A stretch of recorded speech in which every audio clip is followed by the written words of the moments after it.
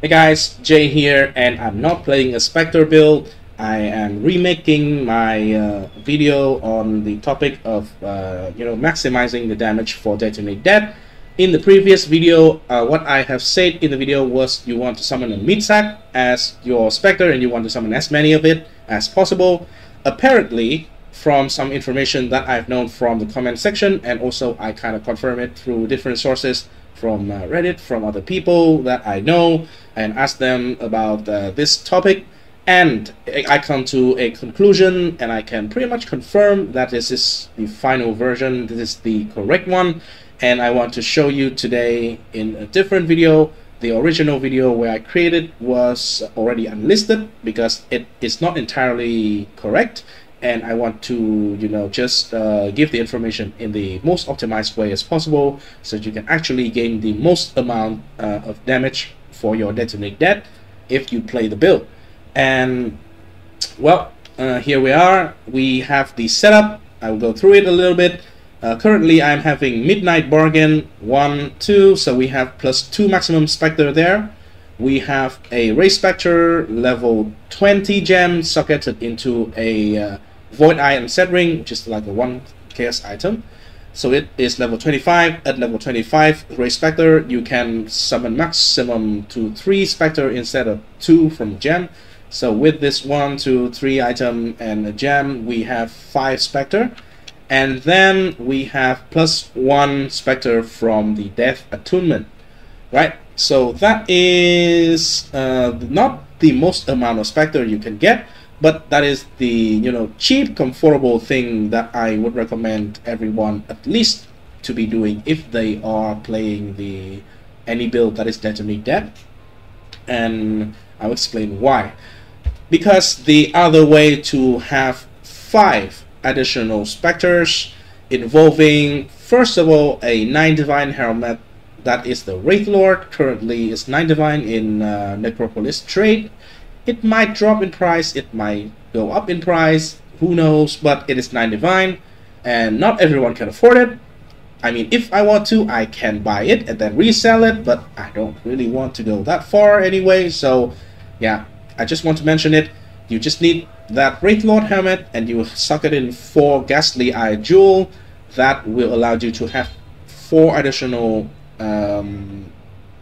Spectre, and then you can summon additional monsters, right? And then there's another way to add 1 extra Spectre, which is through a mod on the, let me actually show you here. This is on the Delve mod. What you search for is maximum number of Spectres, and remember to put item rarity as rare, because if you don't put rare, let me show you real quick, it will show a bunch of, why is this lagging? What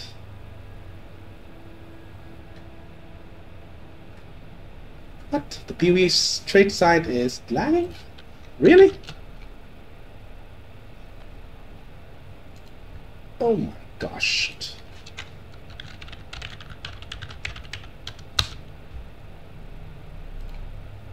Can I go to other places? Yes, so the trade site is lagging. Okay, cool. Finally it's back. Okay. Maximum number of Spectre, so just search Spectre. Maximum number of Spectre is here. If you don't search for item rarity, it will show a bunch of Queen's Decree. We already have Midnight Bargain as our weapons. So either put item rarity as rare here, or put this one as body armor, but I think item rarity as rare is just easier to find and click.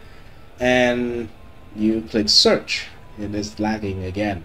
And then basically you will find a bunch of chests that is Delve based, that allow you to have +1 to maximum number of Spectre.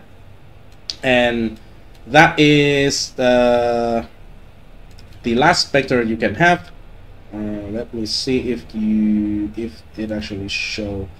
It still is lagging. Well, you get the idea on how to do it, right?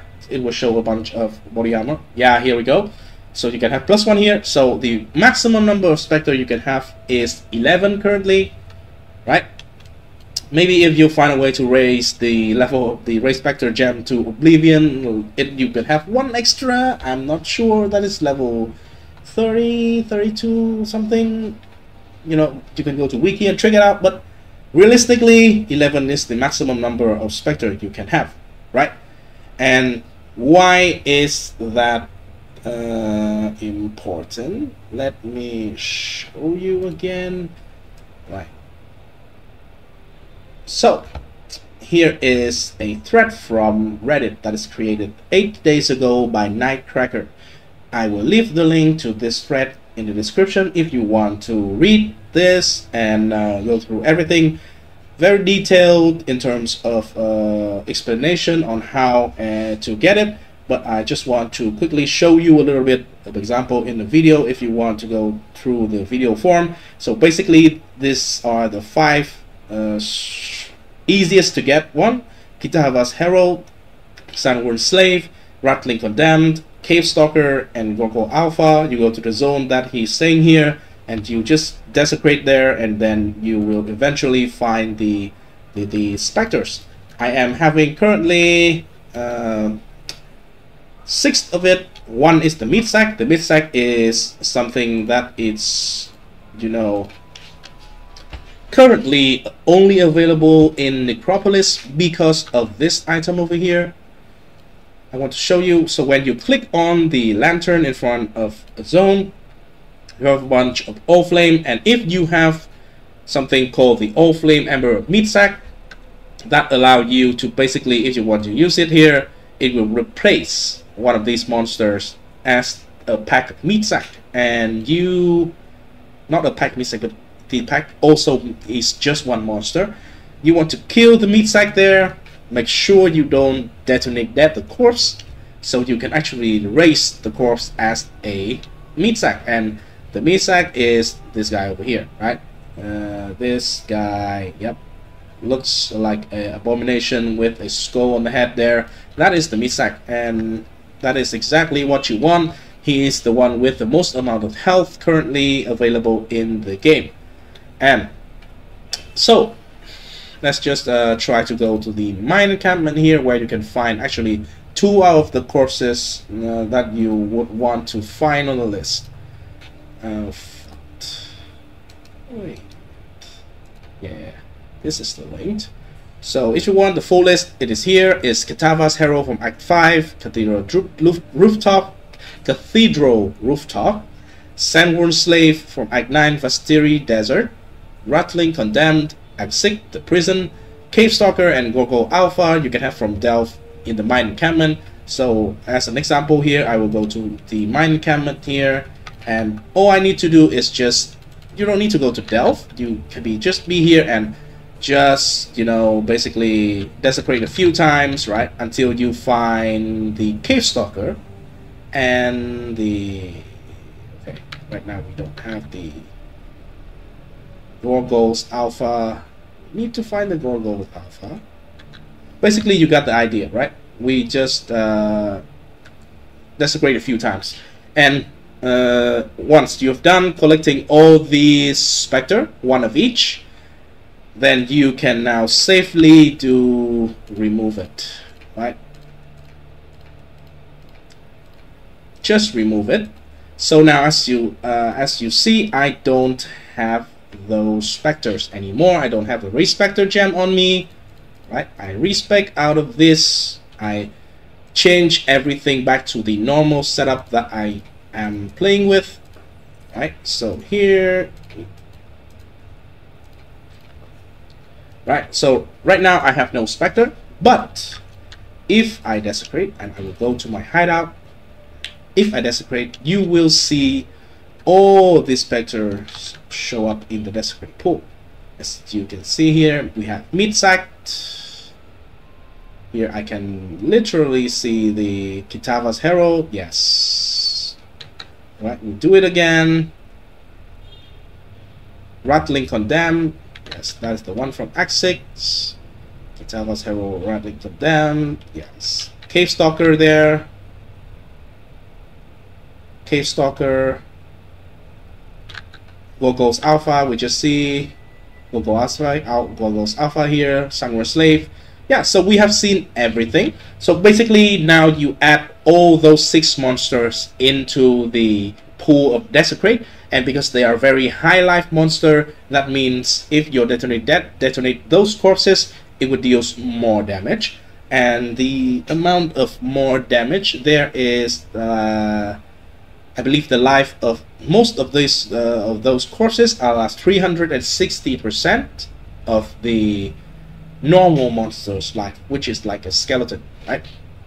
And in the case of the meat sack, it is actually 400%, which is 10% higher than the other ones. So yeah, if you want to absolutely min-max, you can go for Wraith Lord and the Delph chest, so you can add 5 more monsters, and they are the harder to get monster on the list here. It is harder to get, but it's not that hard, right? For example, the Auric Champion and Auric Colossus, Giant Gladiator Statue.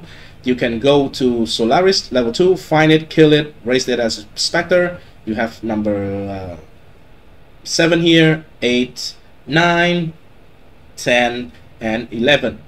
As you can see here, his listing is this as 10, but because we have the meat sack as the actual number 1, so the total amount of monster we have here is 11.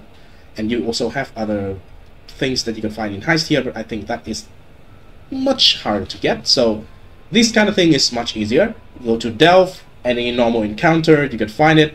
Azurite Widow, you can go to Delph, any normal encounter that you can find it, because in the Delph, once you start the first one, you can go to level 35 or above here very easily, because normally you can start at like 60 or something with a character that you have finished the campaign, right? So yeah, that is the way we can actually maximize the amount of damage for Detonate Dead.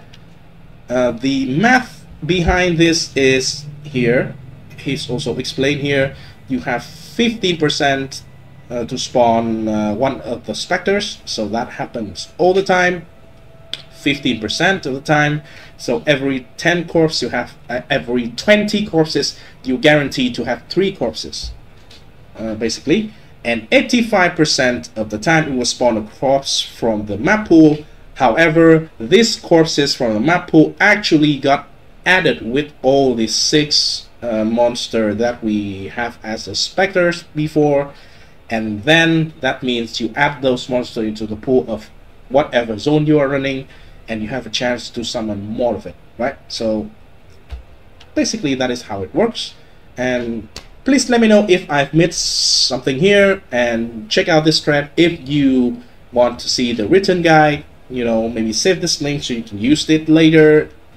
I think it is helpful if you plan to play Detonate Death sometimes in the future as well.